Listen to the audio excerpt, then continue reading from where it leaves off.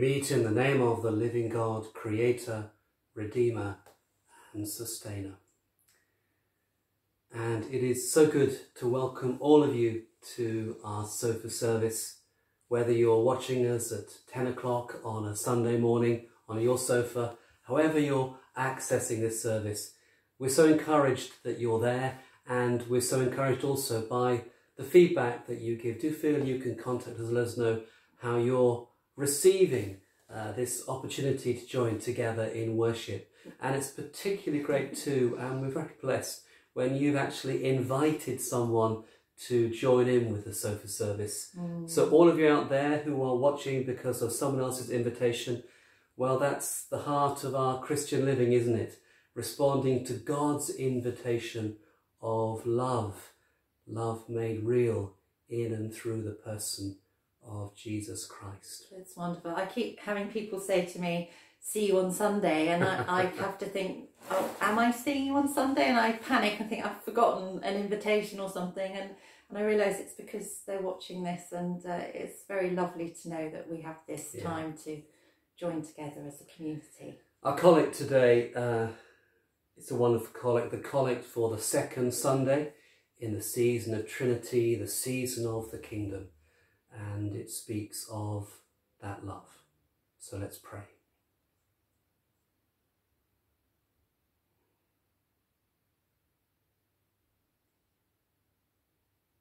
Lord, you have taught us that all our doings without love are nothing worth. Send your Holy Spirit and pour into our hearts that most excellent gift of love, the true bond of peace and of all virtues, without which whoever lives is counted dead before you.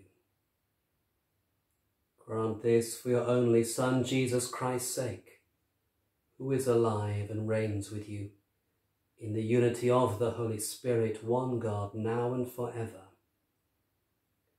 Amen. Amen. As we begin to look to what the easing of lockdown might mean, we're hoping to begin to open our churches for private prayer next Sunday. We've been told we can hold funerals in church, limited numbers. I have my first the week after next. It's time to think about what it means to move beyond this time of lockdown. I had a great phrase, I think it's being used in the world of business and commerce, build back better, build back better. And it's a phrase I reflected on when I wrote this week's newsletter. I don't know for you, Jane, it touched a nerve and you wanted to respond to it. So let's hear what you have to say about building back better and especially what it means for us as a church. Yeah, just been reflecting on the steps we can all take on a very personal level to help us as a community with our building back. We've had two songs today. The first one, Lead Me Lord, is a desire in the song to be led and for God to lead us. And the song we'll end with today is called Waymaker, again about looking for the way through. What does God want for us? One of the most moving images I have seen over the last week was that of a black man in London last week who was there to stand for the Black Lives Matter community, carrying a white man who was there to stand for right-wing views that do not care about racism. They were there to make their protest. And the image is of the black man carrying the white man who had become injured and was in danger and in trouble, and he just picked him up and he carried him. I was so struck by the image, not just because the black man was carrying the white man, but because the white man let himself be carried. And I thought the two-way link that went on in that image was very moving. And in that moment, they cut through their differences to a common humanity. They suddenly saw each other's stories as that of equals, of people who could be in a moment together, almost of salvation. Matthew 22, God says to us through Jesus, the two greatest commandments are that you shall love the Lord your God with all your heart and all your soul and all your mind. And the second is like unto it, love your neighbour as yourself. That new commandment we are given in Jesus is our way maker, is our step forward. But how do we do it? How do we, in our daily lived lives, keep tuning in to that commandment? Well, I've got 3 simple steps. The 3 L's: love, learn, live. Love is, in the context of our spiritual lives, when we connect to God in the fullest and most heartfelt and most real way. And we do that through worship. Now, worship's an interesting word. It's a word I really struggle with, to be honest, because it makes me feel like I'm not in control, and so I'm bowing down to something. And Jonathan's probably grimacing slightly as I say that I don't really like the word worship, because it makes me feel like I have to kind of do what I'm told, because Jonathan will say to anyone who knows me, one of my issues in life and relationships is I don't like being told what to do. But worship is something so much more than being told how to do something. Worship is our connectivity to God. It's the moment when we express our love for God and He can express His unconditional love for us. When we worship together as a community, we open ourselves up to that love. We're helped by music, we're helped by prayer, we're helped by the environment we're in, we're helped by people. But wherever the help is coming from, the end product is still the same, that we need daily in our lives to connect to God's love. It is so immense and so beautiful, and when you feel that connection, it burns in your heart. It's the most incredible experience. And the first L of our journey into building back better is that of love, of connecting as much as we can daily to God and living in the lived presence of His love. Of course, we have to be very careful with worship. I heard a talk last weekend that said that worship without mission is self-indulgent. And somehow, maybe many of us previous to the virus were locked into a little of that self-indulgence. We were locked into our buildings. Maybe the virus has drawn us out into the community to give us a different way of looking at how we move in faith. The next L is learn. Learning day in and day out from each other and listening. When John and I did a marriage course 4 or 5 years ago, I can't even remember, we were a bit sort of, well, we don't need this, we don't need to go on this course, you know, we're okay, we're doing fine, we're working things out. I thought you did. Anyway, the marriage course was very good and very insightful, and you have these different exercises to go through, and one of them is how you listen to your partner. And what became clear through the process of doing these activities for Jonathan and I was that listening is actually a really hard thing to do. And I would say for myself, I find it hard sometimes to stop and listen to people. But if you don't listen, you can't learn. And if you're to learn about your friends, your family, your community, we all have to listen.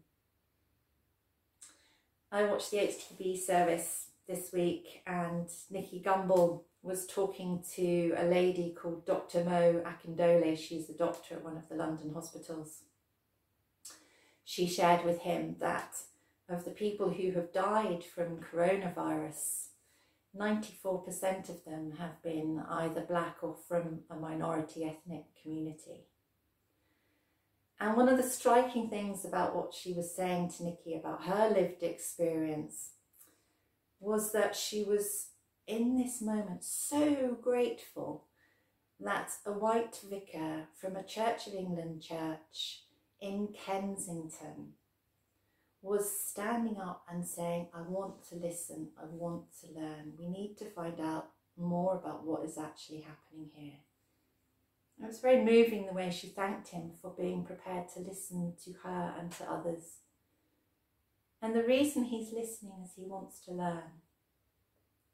And the reason we all need to listen is because learning is integral to us living our shared experiences and understanding each other. Michelle Obama said in a documentary, real stories break down barriers. And when we listen and learn the real stories of those around us, it is transformational. The last L is live. Live is really a combination of love and learn. It's live with those two things in tandem. Our buildings have closed and it forced us to look out, but not just out to the church community, out beyond the church community, out to everyone who lives in this place, in the Manhood Peninsula and beyond. And one of the really heartwarming things that happened so quickly was that we set up the Helping Hands Hub, that you as a community were saying, what can I do to help? What's needed? We had in our meditation on Wednesday about Canon Yvonne's vision for us to be a church who have a particular care for the bereaved, and that through the work with the charity At a Loss we can be part of a community who come alongside people who are grieving. Again, it is about looking out, looking out, looking out, not just at our village, but at all the villages here, all the church buildings. One of the things that has become so clear to Jonathan and I through the sofa services, through the Helping Hands, through talking in the weekly meditations to people in a way that we have never talked with people before, our clergy talking in a really heartfelt way about things that really mattered to them, is that something has been unlocked in the community. That's suddenly an awareness of ourselves as a people, as the people of the peninsula, not just West Wittering, not just Burdon and Itchenor, has done something really special. And I think we're hoping that as we move out of lockdown, that all of us look not to a building, but to each other.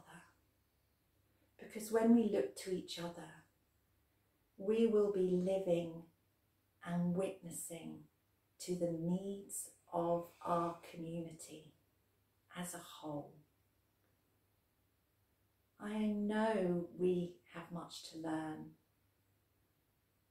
and I know every single one of you there is here watching this today because you need to feel loved, and you need to hear the message that God loves you with all his heart and all his soul, and all he wants for us is to know that love, to be able to love back, to love God and to love our neighbour.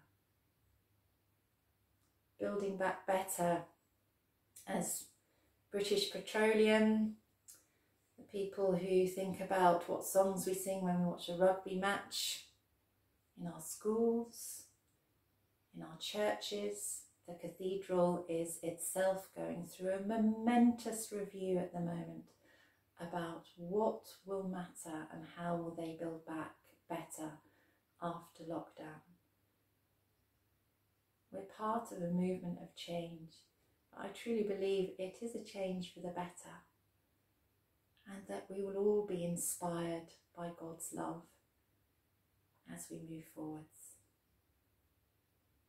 Jane, thank you for that powerful reflection. I too was struck by that image of two people who were so opposed, finding themselves thrown together, and in one allowing himself to be carried and one carrying him.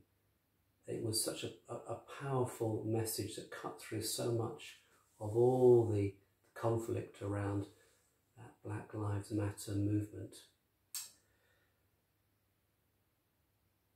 Our awareness of that issue, and indeed the times in which we live, have for all of us, I think, sharpened our perspective on what it means to live faith in lockdown, what our Christian witness should be, whether we might be on the left of politics or the right of politics, whether we're high up the candle or low down the candle.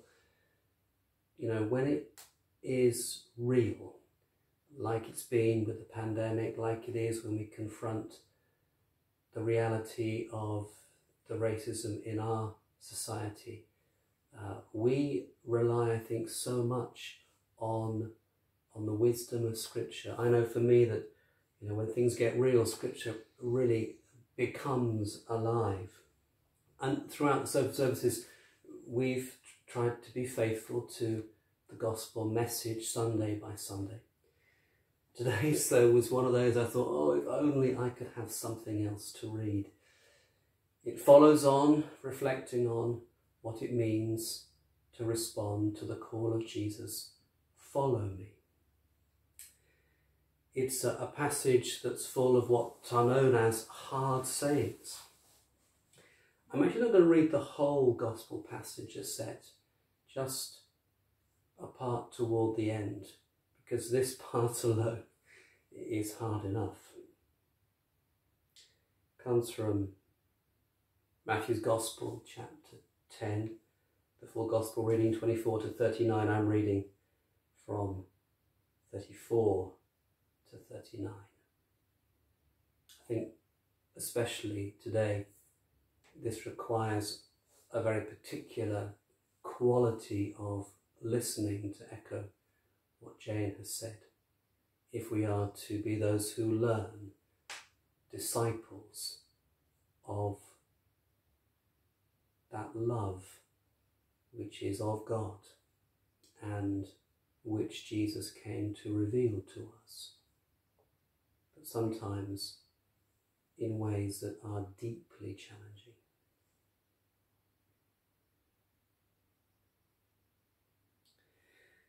Jesus said, "Do not think that I have come to bring peace to the earth. I have not come to bring peace, but a sword. For I have come to set a man against his father, and a daughter against her mother, and a daughter-in-law against her mother-in-law, and one's foes will be members of one's own household. Whoever loves father or mother more than me is not worthy of me, and whoever loves son or daughter more than me is not worthy of me. And whoever does not take up the cross and follow me is not worthy of me. Those who find their life will lose it, and those who lose their life for my sake will find it."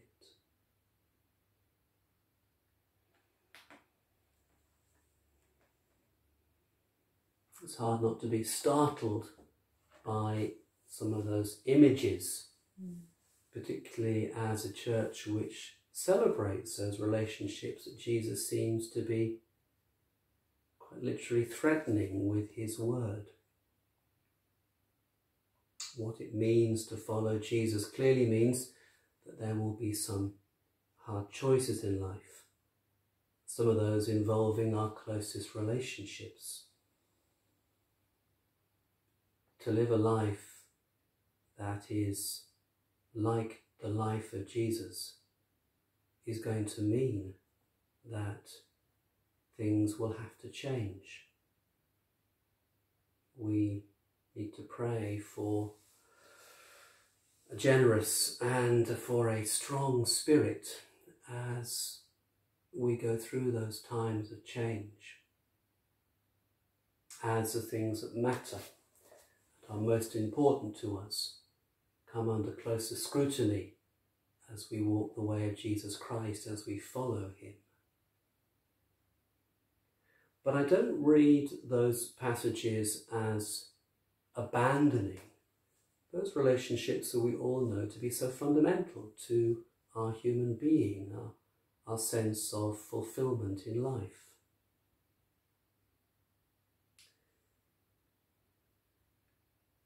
When we reflect on the word lose, those who find their life will lose it, and those who lose their life for my sake will find it. I think we need to understand lose in a biblical sense, in a scriptural sense. It doesn't mean the end of your life, just as I don't think Jesus is calling for the end of those relationships that are so precious to us. Rather, it's a re-evaluation, a reappropriation. It's about making sure that we have our priorities right, that we have relationships where those values that we hold most dear are what's most important, so that we can have better relationships. To lose, in a sense, then means to put down, to lay aside, to give up. In a time of pandemic, we've been challenged, have we not, to reflect on what are those things that we've had to put down, to set aside, to give up on. Only in life, when we go through that process, will we be able then to discover what else there is, what more there is. We have to go through the losing process first, so that we can discover, we can find that true life, that fullness of life. When Jane talks about build back better, we have to have gone through that process of loss, gone through it well and in a supported way, yes. We don't want to abandon people to that sense of loss. But it is something we must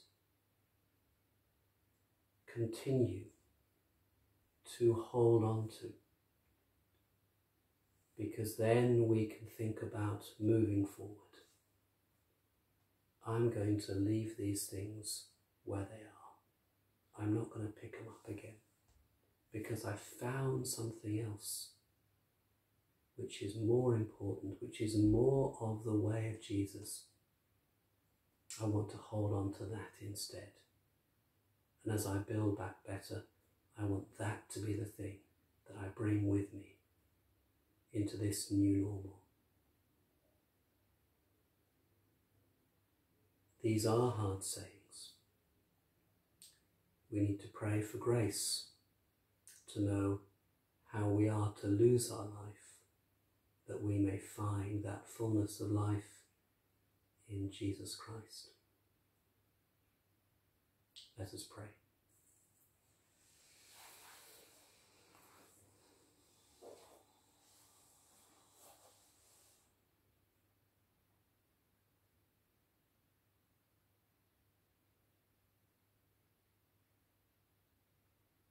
Jesus, show us the way.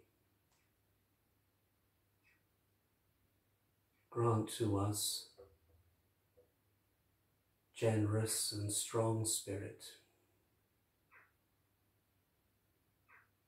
that we may know how to follow you, how to make you a priority in all of our lives.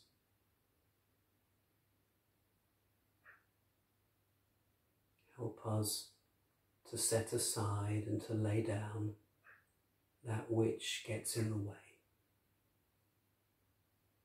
that which distracts us, that which we get caught up in.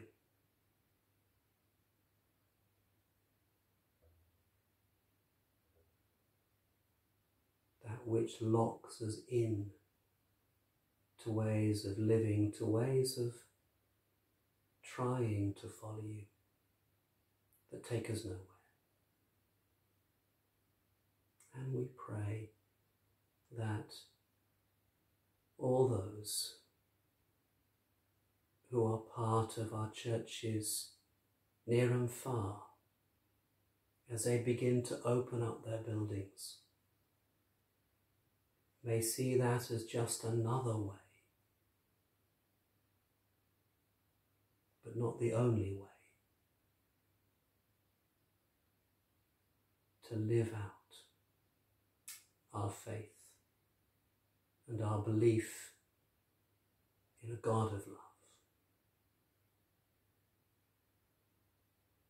We continue to pray for those who lead us. We pray for Archbishop Justin, for Bishop Martin. We pray for our government, especially as they have to make that difficult decision of just how far we can ease lockdown. Grant to them that same generous and strong spirit. Put courage in their hearts and give to them a renewed vision of how we may as a nation and as a church build back better.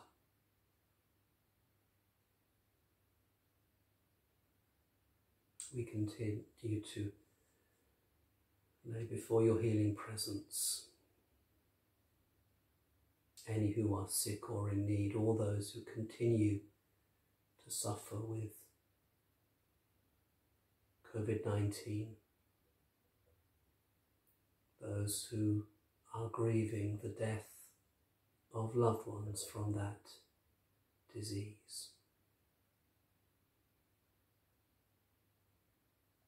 We bring before you those who have asked us to pray for them, for Clive and Derek, for Judith and Judy, for Margaret, and for Prue.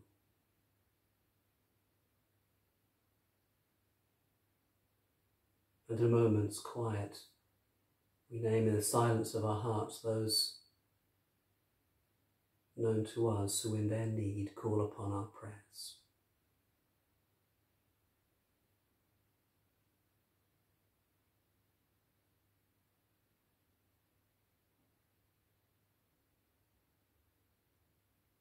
And finally, we thank you for all our many blessings, and above all the blessing to come together in prayer and in praise,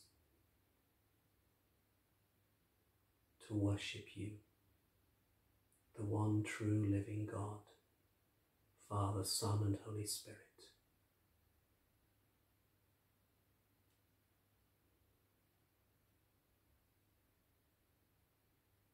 And we draw all our prayers together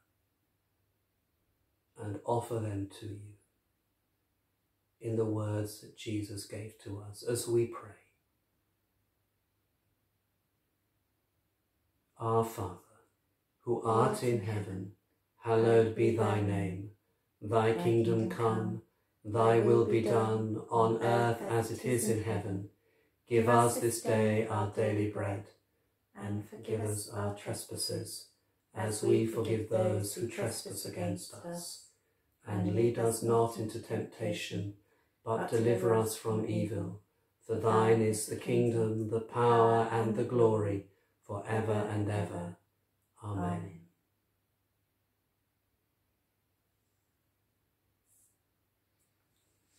Let's say together the grace. The grace of our Lord Jesus Christ, and the love of God, and the fellowship of the Holy Spirit be with us all evermore. Amen. Well, our final song today kind of draws everything we've been saying together in one song. It's from an evangelical university in the States. Our first song was from the Anglo-Catholic movement in our church. And I have two songs in this morning that are from different places within our church community, but as with the photo of the black man carrying the white man, there are just moments and places where all of us, we just come through and we come together into God's presence, and our common humanity becomes the thing that is the most important. It's a song where it uses the word worship several times, and I'd like you, as you listen to it, to think of worship as just connecting to God's love, because it's such a beautiful thing. So this song is called The Waymaker, and I'll just get the volume up and we'll play it to you as we leave today.